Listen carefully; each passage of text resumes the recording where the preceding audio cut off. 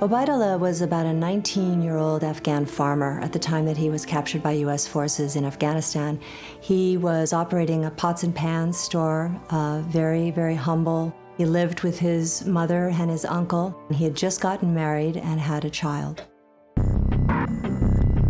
He was picked up in the fog of war at a time when the U.S. was dropping leaflets from the sky that promised people wealth beyond their wildest dreams, bounties for $25,000 if they fingered anyone who was Al-Qaeda or the Taliban.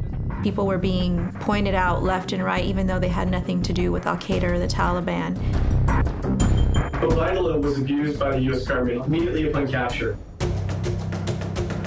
Obaidullah was beaten with a rifle at one point. He had a knife held to his throat and forced to give a confession. He was denied food and water. Back in the early years of Guantanamo Bay, when men were basically treated like dogs, they were kept in kennels. The conditions in Guantanamo do not exist here in the United States. The men at Guantanamo were tortured and interrogated for hours upon hours, for days, for weeks, for months.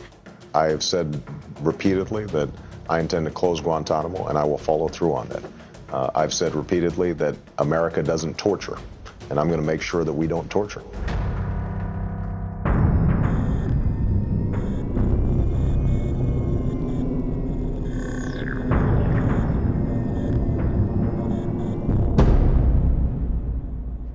President Obama made it pretty clear that he was not going to do much to shut down Guantanamo. He shut down the one-person office that was in charge of trying to repatriate these people, return them to their home country, and that really got the hunger strike started. Now to Guantanamo Bay, Cuba, where a hunger strike amongst detainees at the facility continues to spread. Conditions have been getting worse. After the detainees went on hunger strike, the military cracked down on them. There are numbers of the prisoners who are being force-fed, and by force-fed, it's an extremely brutal process. Tubes are stuck down the detainees' noses. We've been hearing reports that they're using tubes that are too large. Which, number one, is painful, humiliating, degrading, and is against their will. And the military, of course, it's such an irony that they're doing this because these are people that they have no intention of trying. They're detaining them indefinitely, but they're keeping them alive under this very brutal process that's been acknowledged to not be respecting human rights. He was very concerned that no one in the world knew what was happening. He was concerned that the people at Guantanamo had been forgotten.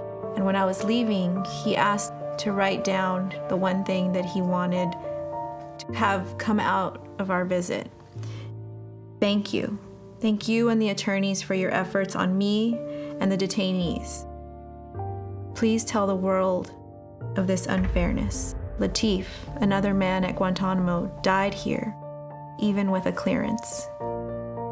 We continue to hold people at this space, most of whom have never been charged, will never be charged, and more than half of whom have been cleared for release.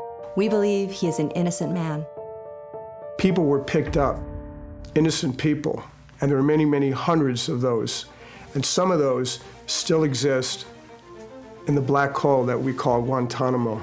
Obaidullah talks about it being very difficult to speak with his family because he can't tell them, especially his daughter, when he's coming home. And she cries every night for her father, a father she's never met but who she knows is somewhere on the shores of some island being held for reasons she has no idea. And the American people must know that they've been sold a lie. Guantanamo Bay has hurt our image around the world, and it's time to do what's right for America. We need to send people like Obaidullah home. This shouldn't be us. This should not be us. This shouldn't be us. This should not be us.